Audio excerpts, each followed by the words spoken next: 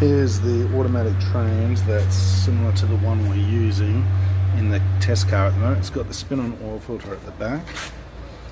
Its numbers, it's a TZ1A4, and the computer for it is an AZ, and it has the 3 connector plugs on it. One of the things you need to look at is this housing here. You can see it's only enough room for the clutch plates. It's a non-turbo 4-cylinder style. The 6-cylinder style or turbo styles are longer here, far longer, and that's because the shaft that they have has a true center differential inside them, and then the clutch plates as well, whereas this one only has the clutch plates. So that's something to look out for, because we can't modify this basket the way we modify this basket. I'm not sure yet whether or not this shaft can be swapped over in the same way that the non-turbo one can because of this gear. I've removed the mounting bolt for the rear transmission speed sensor. This is the front transmission speed sensor, and the computer looks at the differential of these two speeds to understand how much all-wheel drive is needed and how to engage more or less clutch packs for front and rear wheel slip. So I've taken all those bolts out around now, and we'll separate the transmission cover. With the rear case taken off, you can see the all-wheel drive transfer clutch basket. All of these parts can be discarded. Inside the case, you see the parts that we have. You have a gear that drives another gear, and what we'll be doing is replacing the gear on both of these shafts with our sprocket and chain mechanism. As you can see from the standard setup, when the input shaft turns one way, the pinion shaft turns the opposite way.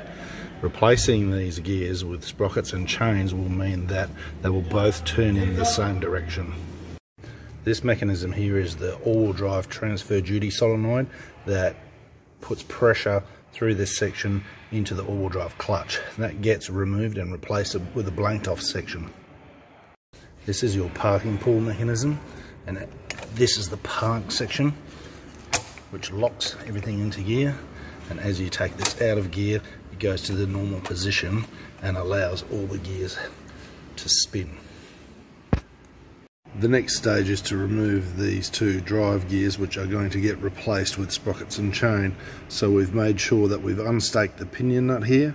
We've got the transmission locked in park, which means the gears can't move, and we put a large 35mm socket on the pinion with a rattle gun under it.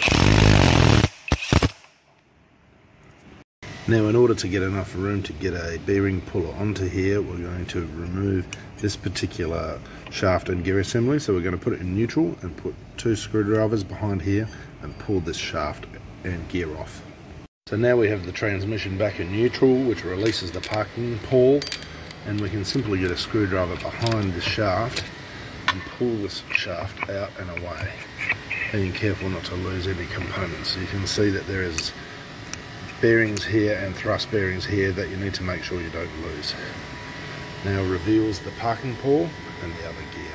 Got this 2-leg puller. We're going to have to grind the edges of this puller down here and here to make it slim enough to fit behind the gear on the Subaru Auto.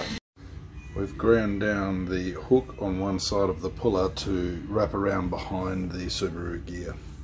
So we managed to slip the arms in behind the gear so that we can pull the gear off. Now you can pull the lower gear off using the puller.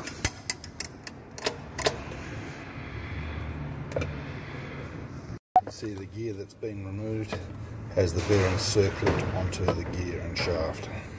The components in the auto that we'll replace, you see this drive gear spins this drive gear, so they spin in opposite directions. We replace it with a sprocket and a driven sprocket and a chain that spins in the same direction. This essentially spins the pinion in reverse. So the driven gear has a circlip on it retaining this bearing.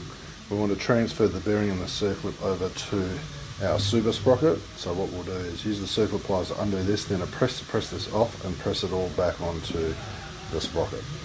We've put some clamps around the bearing, and with the circlip removed, we can now just press the bearing off using the shop press. We separated the shaft from its gears and bearing in 2 sections. That's the bearing and that's the gear removed from the shaft. You can see that's one piece of gear and parking pulls. We used a bearing separator to be able to do this, plus our press.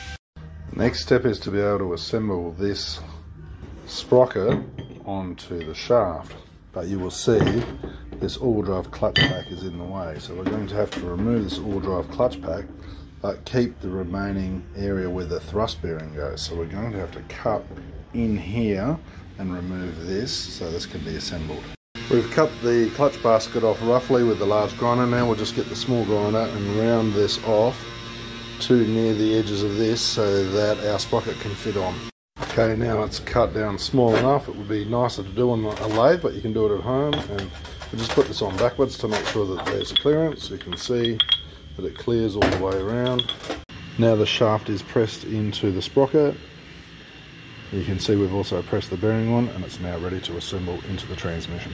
I've now assembled the two sprockets and the chain. This sprocket is on without its bearing, just pushed home so that it'll be easier to remove. As you rotate, you can see there will be some slack in the chain, and there's a chance of it just touching here when it's on slack. So I'm going to mark down to here and grind this little section off for safety.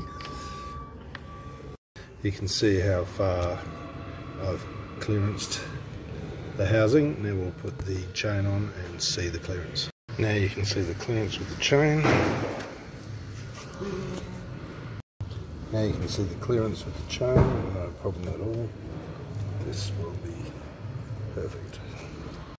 Okay, now with the assembled shaft, you'll see that there's a thrust bearing and there's a needle roller bearing. This needle roller bearing was used to locate the all-wheel drive clutch pack onto the shaft, but this is no longer needed as part of the assembly. So what we're going to do is remove the needle roller bearing. So we need to cut off all this material here down to just the inside here, so that we still have support for the thrust bearing but no longer the extra length, so we can fit the cover on. Okay, this has been cut down now to less than 6 millimeters. Give it a clean, put the thrust bearing in, and this is now ready for assembly. Here's the shaft, here's the two sprockets. Perfect alignment. The original Subaru transmission has this all-wheel drive duty solenoid. When power comes through to the solenoid, it lets oil pressure go through to the all-wheel drive clutch. As we're not using it anymore, we have a block-off plate, and instead of connecting the solenoid, which is too deep for our casing, we have a resistor which provides the same resistance to the computer as what this does, and it has low temperature solder connectors, so you can simply cut off these connectors, solder them back onto that, plug it all in, and you won't get any errors. Okay, so now we've got to install the block-off plate. We've put the original aluminium plate back on there, and then install the block-off plate over the top here. Now I've assembled the chain with its looped end on and the through pin. I've also made sure the thrust bearing is back here on it, and it's time to put some gasket glue on the gasket and put the rear cover on. Okay, the rear cover is on now using the original short bolts and long bolts. We've given this as much thinness and clearance as we can to be able to get the trans close to the firewall. We've recessed these bolts in the upper part. It has an integrated mount platform that should bolt to the Volkswagen original Vanagon transmission mount. Put the studs through in there, and then we're done.